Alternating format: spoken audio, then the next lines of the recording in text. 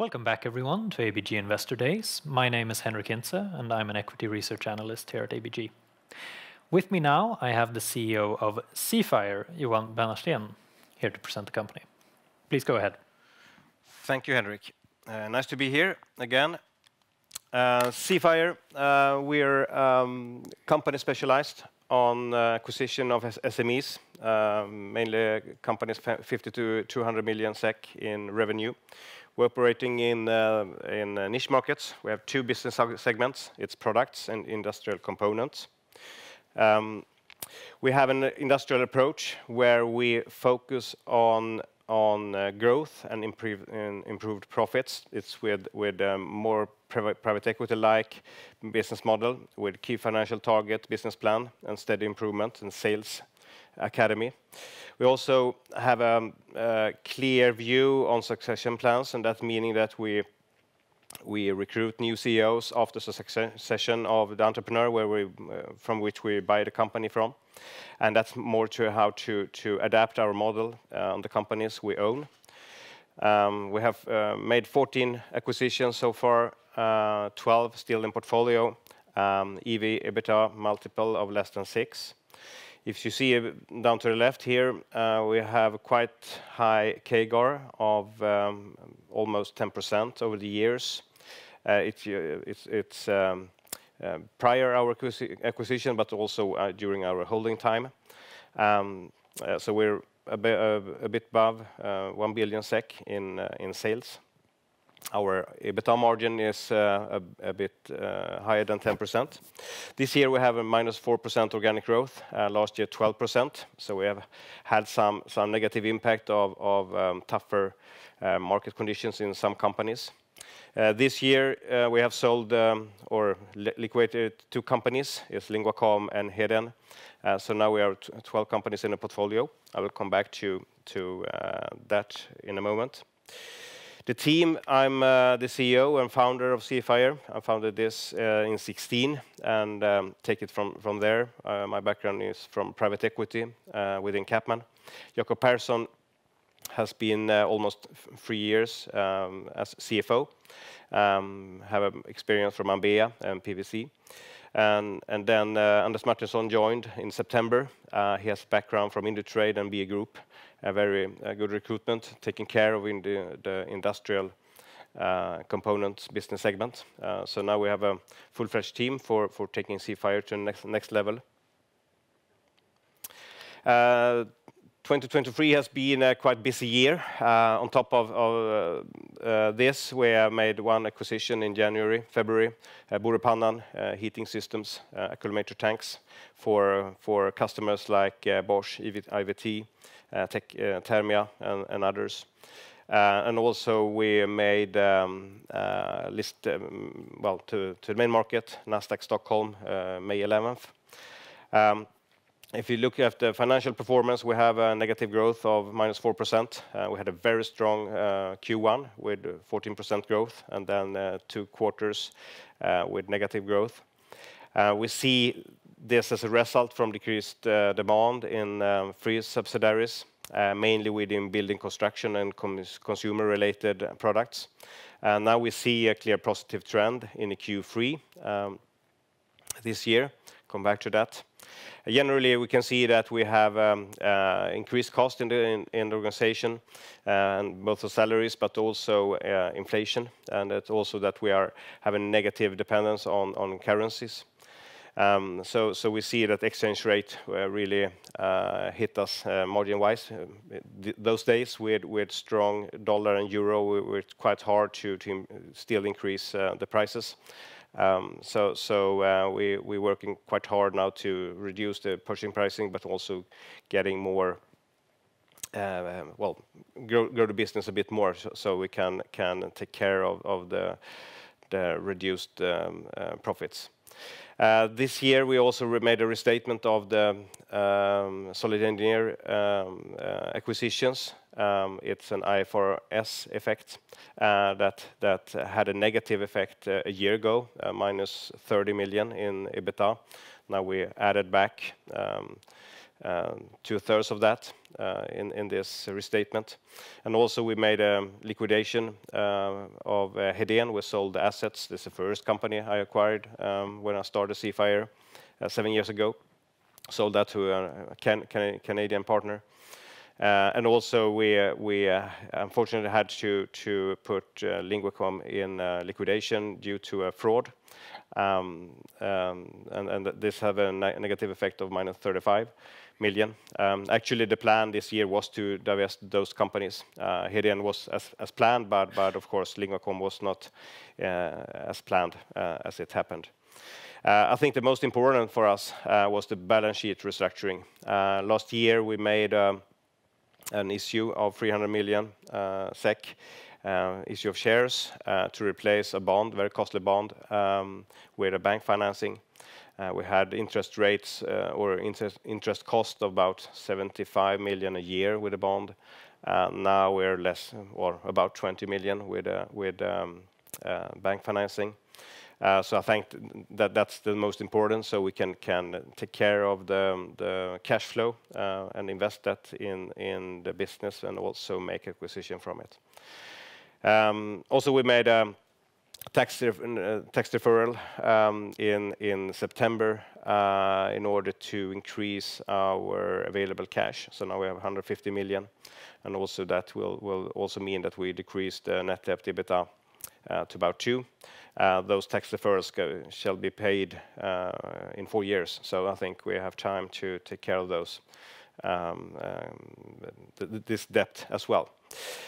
So now I believe this was my plan to get the platform in place, 1 billion in sales, about 10% EBITDA margin, so we can actually grow the business with the cash flow we have, with making acquisition from the cash flow we have.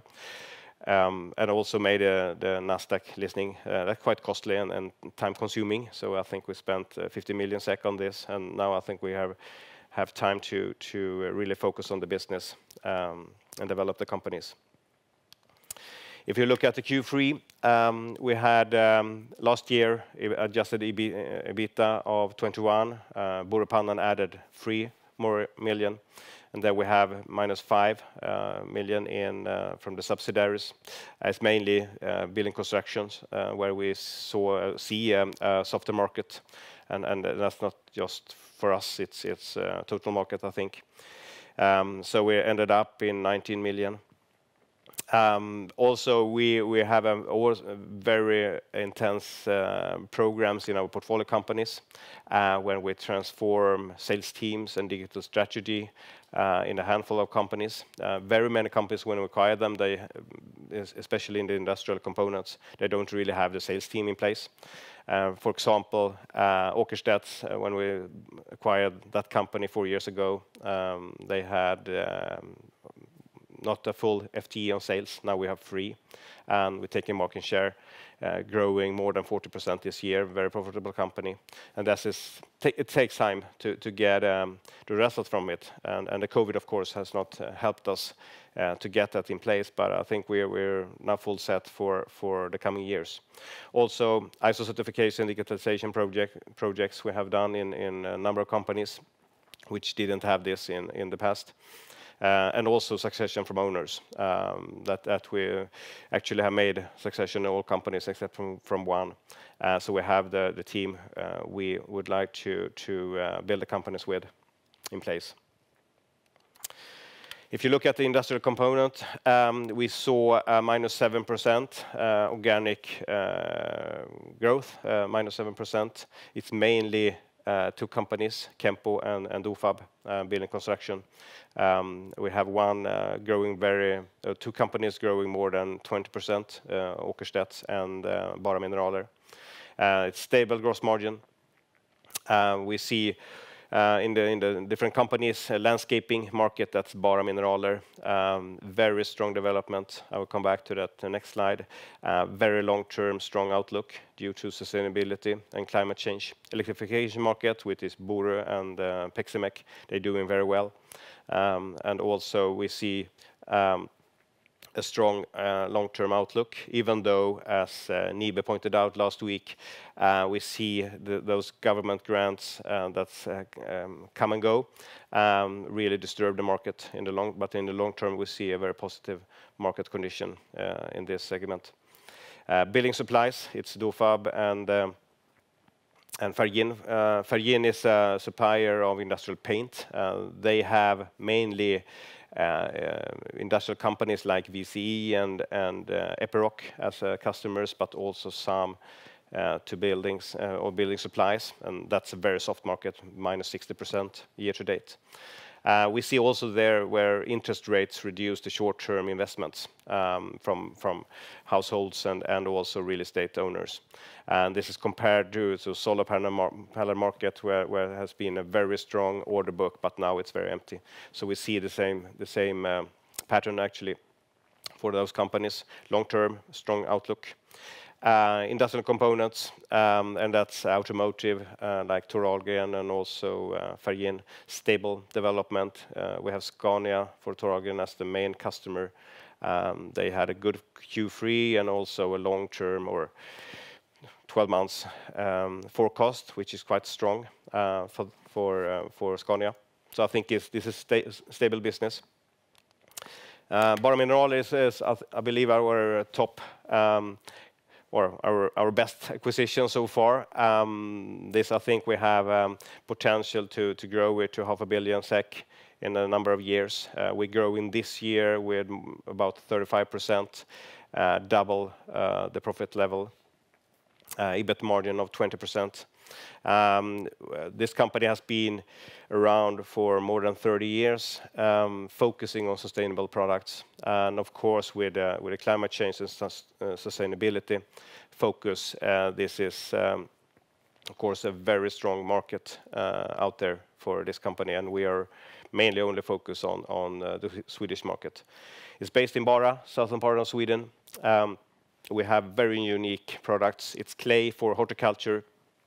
And the other is pumice, Hecla pumice, which is used for rain beds. On top of that, the company has a number of products for the city planning and landscaping. It's bricks for the ground and other kind of prefab brick products like. That it is sold for the Swedish market, and we see a growing demand for this kind of products where you actually leave the concrete kind of material that you use instead using bricks, which has of course a high cost, but long term it's more sustainable and lifetime cost is also lower. So very strong development in this company, and we will take it to develop it further, increase the sales and also the products and the knowledge base that we have created so far. If you look at the product companies, there are 5 companies in this, 4 companies remaining in this segment. We saw almost plus minus 0, minus 1% in organic growth. We had a quite early impact last year in this segment when we saw the interest rate cut, the customer demand. Nordbutiker has now, during 15 weeks, growing business compared to last year, more than 50 to 20% is electrical vehicles. And also Luda Farm and Oppo also see a growing demand. We see that last year the customers put on hold, especially resellers and distributors. So it was a slowdown because they reduced the stock, and now we are going to a positive sign of improvement of sales also for those companies. We have done quite a lot of cost-effective measures in those companies, so we're still having the same profit as last year, even though the sales are a bit down. I believe that we actually could increase the profits the coming year. Hopefully the SEK value for USD and also euro will be a bit better because those companies import in dollar especially. And now the dollar is a bit weaker, so I think we're could actually have a better improved margins from a weaker dollar. Right now it's the case, but hope to get it a bit more next year. Also, we work, of course, with reductions of from pricing from vendors. We see that China vendors reduce the prices 10 to 15%, but it's mitigated a bit by the weak exchange rate, but I think we can do even more there. If you look at the share, we are down significantly, minus 68%, and that's of course very sad to see. But still, I think the most important is that we have made a refinancing of the debt. So we have had a good cash flow in the Q3, and it's still improving in Q4 so far. So I believe that we are self-funded on this level, and also we have a very good headroom for the covenant from the bank. Also, we see that Croatia is the biggest owner, and Protector Försäkring is number 2, increased to 16%. So I believe that we have a washout from investors that came in, especially in the new issue of shares a year ago. So I believe we have a good owner list, even though we are a quite small company. Some outlook. As said, a very busy year. A lot of projects have been accomplished. We closed the refinancing, minus 50 million in interest rates, in cost for interest. We have listed on the stock exchange, the main market. That was quite. I think it's really great value, but it's costly and of course takes a lot of time. We saw that 2022 was a very good market for very many companies. We had low costs, inflation hadn't really hit us, and still there were some bottlenecks that were released. So the Q2 last year was fantastic. Now we are more of a run rate of about 10 million in EBITDA level each month, and now we have done quite a lot of work in our companies with transformation of the sales teams, ISO certification, and also some cost measures. We see quite good level on the market side, and that was seen in the Q3, even though the building materials are a bit soft. Focus now, the coming year, is stabilization of sales and improved profits, and of gradually reduce the leverage to establish headroom for more acquisitions. Okay, thank you. Thank you very much for that. Let's move on to some questions. If we start off by looking at the current portfolio of companies that you have, what would you say are some of the biggest opportunities to improve operational efficiencies in the current portfolio? I believe that, I mean, we have, since our first investment and all the investments, we have added about 25 sales reps in the total group, if you look at prior acquisition and what we have today. And that's really, I think we hope to get some leverage on that investment that we made, that we have more front-end personnel that work with sales and taking market share and also business development. So I think that's the most important. And for example, Nordbutiker, they had one guy working with e-commerce prior acquisition. Now we are 6, and the organization is down from 42 to 27. So we really made a transformation. Also, that's Oppo, Solid, Luda Farm. We have made all kind of this transformation. I think that's the most important for us. And of course, in a tougher market, you can say, okay, if we hadn't done that kind of transformation, what had the sales been then? And I think that has been a more negative impact, but it's hard to say. But I think it's really to drive the sales, and we see Åkerstedt, for example, that we recruited now 3 sales reps, and now we see a growth of 35% this year. It's a small company, but 25% EBITDA margin, so it has a very all the way down. So I believe we will see more of that. So I think that's the best opportunity.